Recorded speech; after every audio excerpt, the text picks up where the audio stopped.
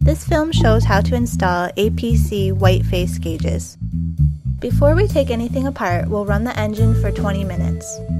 While the engine is still running, take a picture of the cluster to record the position of the needles. Now we're ready to disassemble the dashboard.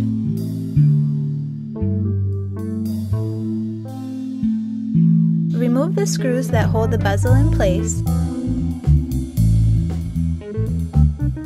Unclip it. Unplug all electrical connections. And set it aside. Next, remove the 4 screws that hold the cluster in place and take it out.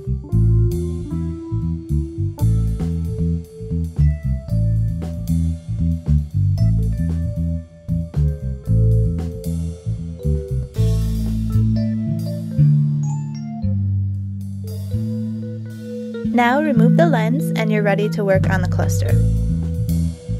Use the tool included in the kit of your APC white face gauges to remove the needles. Hold down the needle with a thumb of one hand and use the tool in the other hand to slide it under the needle and pop it out. As you remove the needles, arrange them in the same sequence as they sit on the cluster so that you can put them back in the same place. Now pull off the factory face gauge. Now that the cluster is completely naked, you can apply your APC white face gauges. The kit has protective paper on the sticky side. Remove the paper, align the white face gauges over the cluster, and stick it down. Now that the white face gauges are on the cluster, put the needles back temporarily. Push them in just enough to hold because the needles will need to be removed from the cluster during the process of calibrating the gauges.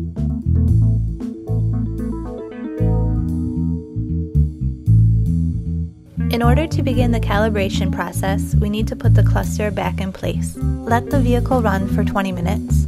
Now we'll use the picture that we took at the beginning of the installation as a guide for calibrating the gauges one by one. We start with the oil pressure gauge. Check the picture and place the needle on the cluster in the same position. Repeat the same steps for the rest of the gauges on the cluster.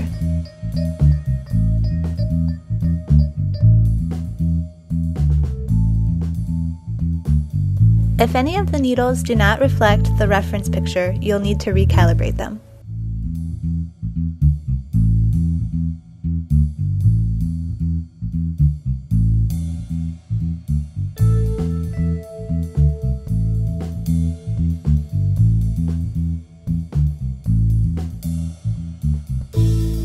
Now your installation is complete, and all that's left is to put the dash back together.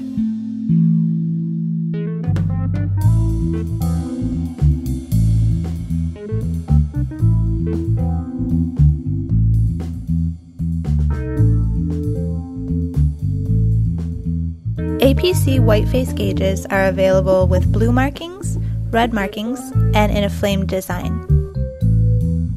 Here we show how the red gauges look at night. Here's a set of blue gauges from a previous installation.